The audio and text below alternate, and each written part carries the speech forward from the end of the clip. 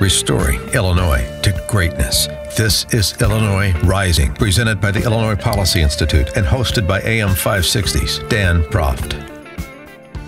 Welcome back to Illinois Rising. I'm Pat Hughes. Dan Proft is taking the day off. Well earned. He's the hardest working guy in politics and radio. Joining me is Brian Timpone, a dear friend of ours and a friend of the program. And Brian, sexual harassment in Springfield. I know you have two daughters, as do I. We are both fortunate to be married to women that are better than we are. We were graced in that way. And so I know that you take this issue seriously, being, in that circumstance with daughters and, with your wife, and I do as well. And this is really offensive, but not surprising. You used to be a reporter in Springfield. You were on Lee Daniels' staff when he was the Speaker of the House back in the mid-'90s. What say you about the culture of Springfield, sexual harassment, and what's being done?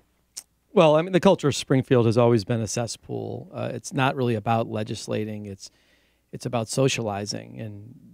And the reality is so few people who go to Springfield on the legislative side have any interest in actually doing anything. They don't read the bills. They don't pay attention.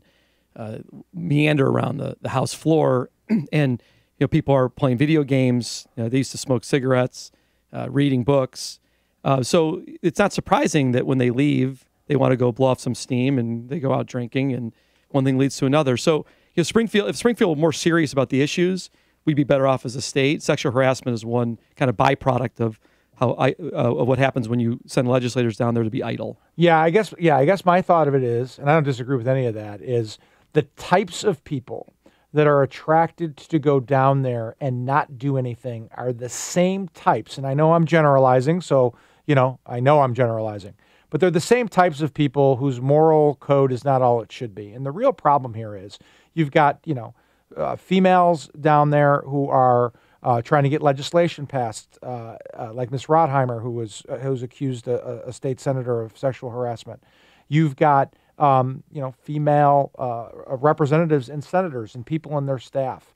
And it's a work environment. And they're in a work environment, and then they're being placed in these compromised positions with people of power, whether it's their direct boss or otherwise. So forget about all the seedy stories about affairs and disgusting stuff that we've heard over and over again, which we know exists, right? We could name names, but we won't, at least not on this program. We know that exists, right? I need to point much further than when Ron Sandak had a pay-per-view with a girl in the Philippines, right? So we know this kind of stuff exists. The problem is it can exist. You can be voluntarily disgusting. You can be consensually disgusting and cheat on your wife and all the nonsense that goes on. But the sexual harassment part is where someone feels like their job is on the line if they don't comport with the advances of a superior, male or female, although I suspect it's mostly male. That's a different thing altogether, and it's gone unnoticed and untouched, and nothing's been done about it by Bruce Rauner, by Mike Madigan, by Jim Durkin over the last at least 3 years. Well, there are no consequences. There's no legislative inspector general. There are no consequences for people's actions. The consequences used to come from the political leaders. A lot of people don't know that Richard J. Daley was, very devout Catholic and demanded that his politicians, the people who were in his corner, were moral. If you cheated on your wife, you were gone.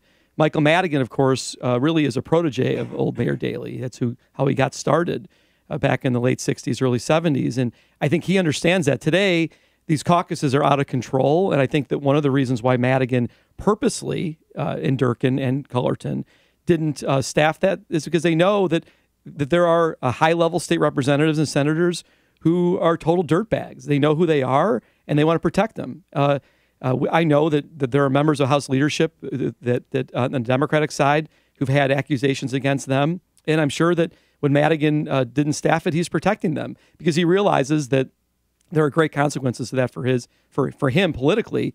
He doesn't want the consequences to reach his reps individually. Yeah, and I can't let Bruce Rauner off the hook here, and here's why. I don't care that he's not in the legislature.